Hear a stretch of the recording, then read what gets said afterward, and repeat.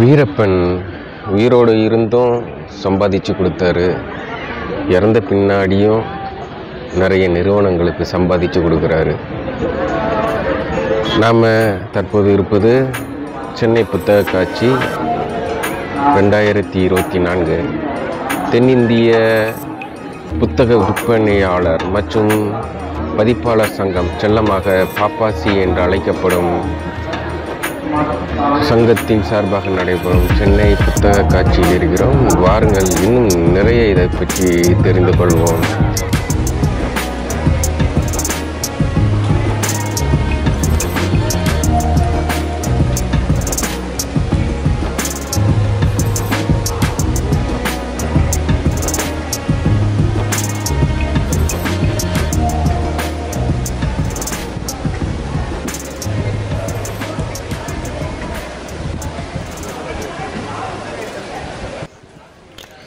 நந்தனம் YMCA மைதானத்தில் ஜனவரி 3ஆம் தேதி தொடங்கிய இந்த சென்னை புத்தக காட்சியை அமைச்சர் உதயநிதி ஸ்டாலின் தொடங்கி வைத்தார். வார நாட்களில் மதியம் 2 மணி முதல் இரவு 8:30 மணி வரையும், சனி ஞாயிறு மற்றும் விடுமுறை நாட்களில் காலை 11 மணி முதல் இரவு 8:30 மணி வரையும் புத்தக காட்சி நடைபெறுகிறது. திராவிட இயக்க கொள்கைகளில் ஈடுபாடு கொண்ட, ஜாதி ஒழிப்பு, ஆதிக்க எதிர்ப்பு, தாய்மொழி பற்று, பெண் விடுதலை, பகுத்தறிவு முதலான கருத்துக்களை தமிழகம் எங்கும் பரப்பி வருபவரான சுபவி என்று சுருக்கமாய் அழைக்கப்படும் திரு சுப வீரபாண்டியன் அவர்கள்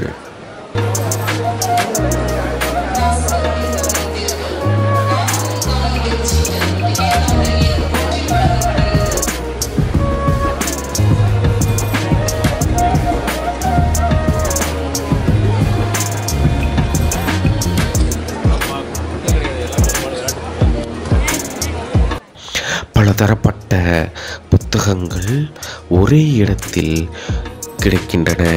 இந்த புத்தக கண்காட்சியில் குழந்தைகள் முதல் பெரியவர்கள் வரை விரும்பி படிக்கும் கதைகள், நாவல்கள், இலக்கியம் சார்ந்த நூல்கள், ஆங்கிலேய புத்தகங்கள், வாழ்க்கை வரலாறு தொடர்பான புத்தகங்கள், மொழிபெயர்ப்பு நூல்கள் என பொக்கிஷம் குவியல் குவியலாக புத்தகங்கள் வடிவில் இங்கு குவிந்து கிடக்கின்றன.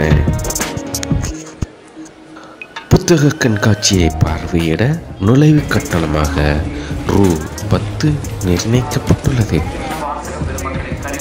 வழக்கமான வருடங்களைப் போல் இல்லாமல் இந்த வருடம் வாசகர்களின் எண்ணிக்கை சற்று குறைவாகவே இருப்பது போல தோன்றுகிறது. இது ஏன் என்ற காரணங்களை அறிவோம். நான் கலைச்செல்வன். இது வாக்கி டாக்கி தமிழ்.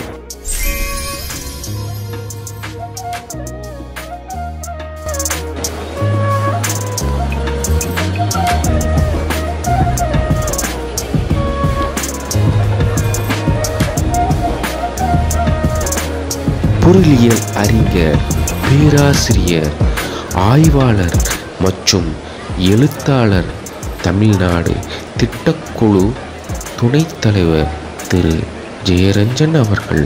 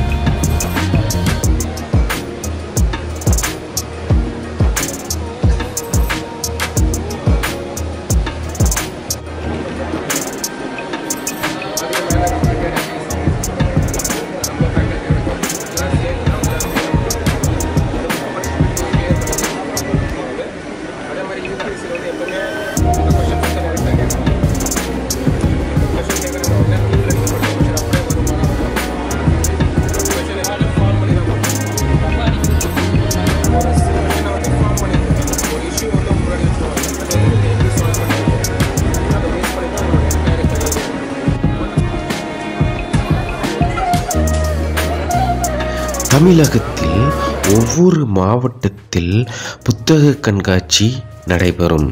அந்த வகையில் சென்னை புத்தக கண்காட்சியும் மக்களிடம் நல்ல வரவேற்பையும் ஆதரவையும் பெற்றுள்ளது. சென்னையில் ஒவ்வொரு ஆண்டும் நடைபெறும் புத்தக கண்காட்சிக்கும் லட்சக்கணக்கான மக்கள் வருகை புரிந்து ஆயிரக்கணக்கான புத்தகங்களை தினமும் வாங்கிச் செல்வார்கள். சென்ற ஆண்டு மட்டும் 10 லட்சம் பார்வையாளர்களை இந்த புத்தக காட்சி ஈர்த்தது என்பது குறிப்பிடத்தக்கது. ஆனால் இந்த ஆண்டு வாசகர்களின் எண்ணிக்கை கணிசமாக குறைந்துள்ளது என்பது கண்கூடாக தெரிகிறது. இது சமீபத்தில் ஏற்பட்ட சென்னை பெருவெள்ளத்தின் பாதிப்பாக கூட இருக்கலாம்.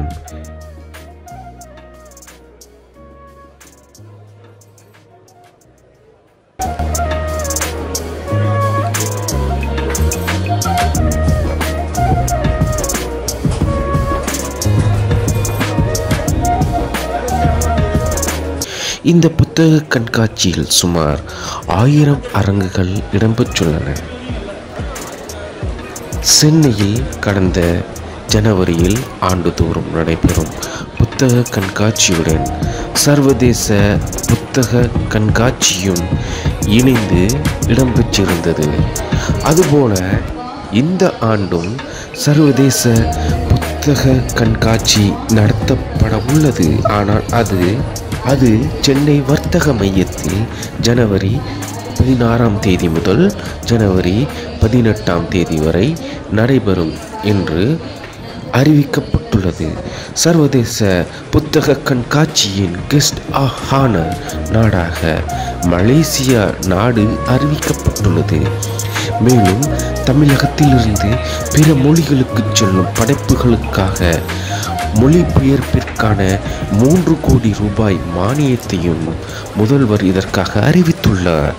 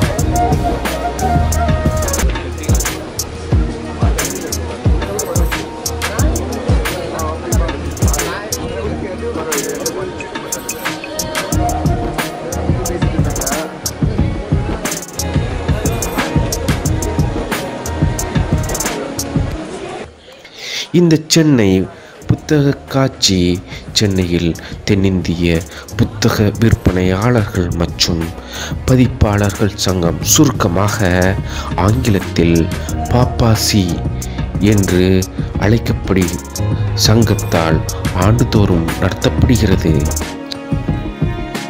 இக்கண்காட்சி பொதுவாக ஆங்கில புத்தாண்டு பொங்கல் காலத்தில் டிசம்பர் கடைசியிலிருந்து ஜனவரி 3ஆம் வாரத்திற்குள் 10 நாட்களிலிருந்து 14 நாட்கள் வரை நடைபெறும். இக்கண்காட்சி சென்னையின் சென்னை சங்கமம், சென்னை இசை விழா மற்றும் தீவுத்திடல் சுற்றுலா பொருள் காட்சியிடம் இணைந்து நடைபெறும் ஒரு பண்பாட்டு பண்பாட்டு நிகழ்வுகளில் ஒன்றாக விளங்குகிறது.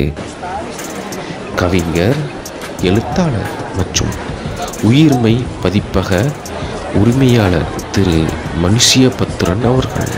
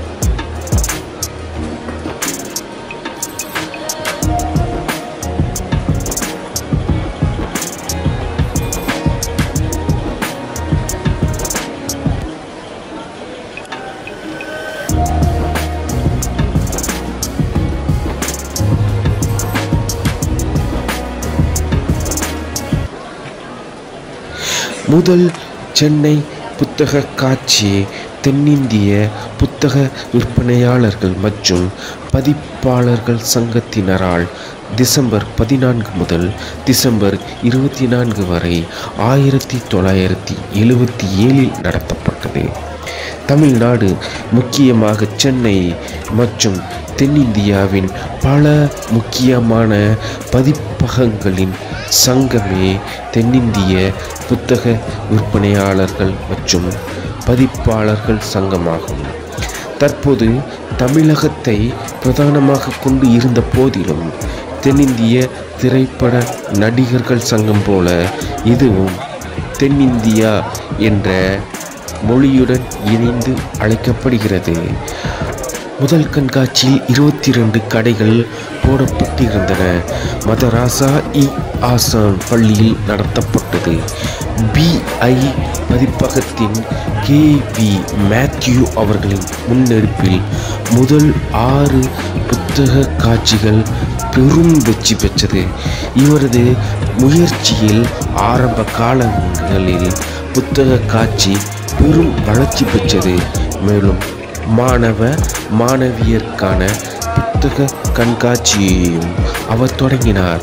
ஆயினும் சென்னை புத்தக காட்சியைப் போல மாணவ மாணவியருக்கான புத்தக கண்காட்சி அவ்வளவு பெரிய வெற்றி பெறவில்லை. மதராசா ஆசான் பள்ளியில் முதல் 4 புத்தக காட்சிகள் நடத்தப்பட்ட பிறகு 1981ஆம் ஆண்டு ராயப்பேட்டை சென்னையில் இருக்கும் கிறிஸ்தவ இளையோர் அமைப்பு, அதாவது YMCA மைதானத்தில் நடத்தப்பட்டது. 1982இல் டிரைவின் ரெஸ்டாரண்ட் ஒன்றில் நடத்தப்பட்டது. புத்தக காட்சியின் புகழ் ஒவ்வொரு ஆண்டும் அதிகரித்த வண்ணமே இருந்தது.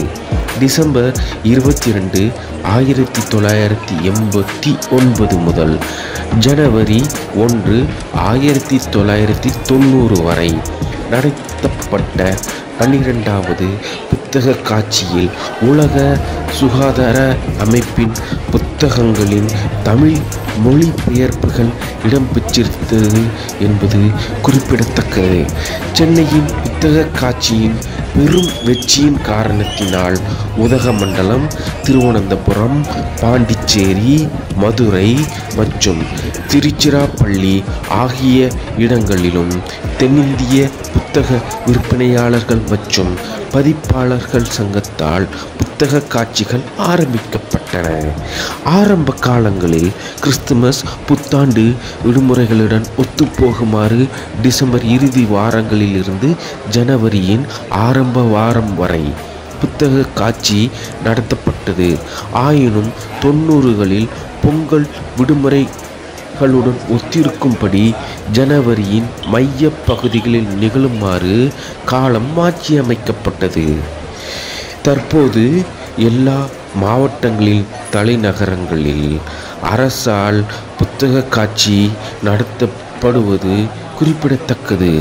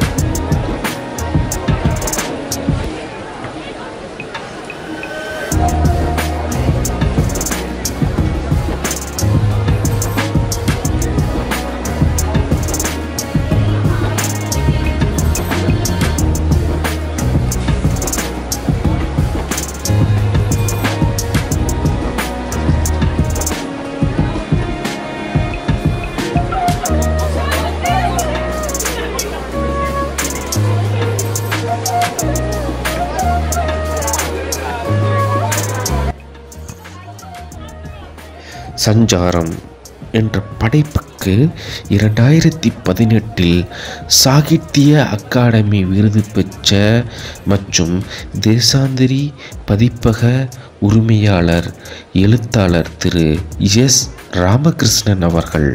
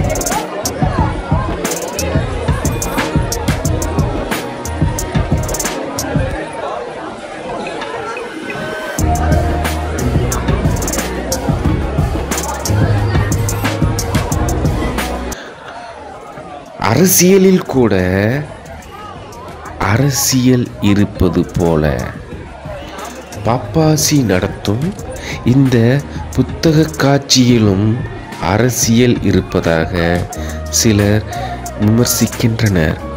குறிப்பாக அதிகப்படியான கடை வாடகை, பதிப்பகங்களுக்கு கடை ஒதுக்கப்படாமல் போவது, புத்தக பதிப்பாளர் அல்லாத வேறு துறை சார்ந்தவருக்கு கடையை ஒதுக்கீடு செய்வது என எதிர்மறையான விமர்சனங்களும் பாப்பாசி மீது வைக்கப்படுகிறது.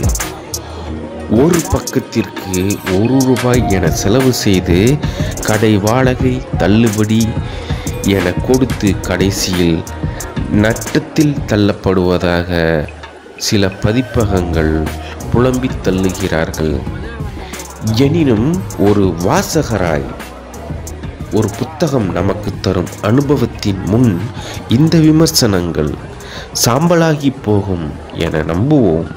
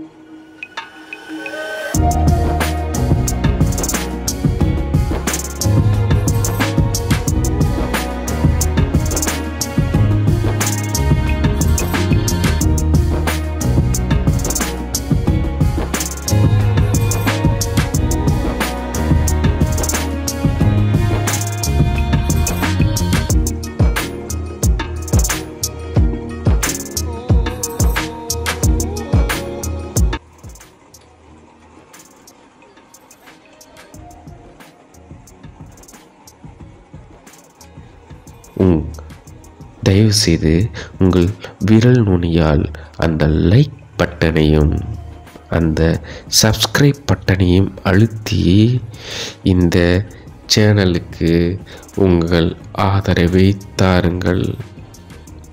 நன்றி, வணக்கம்.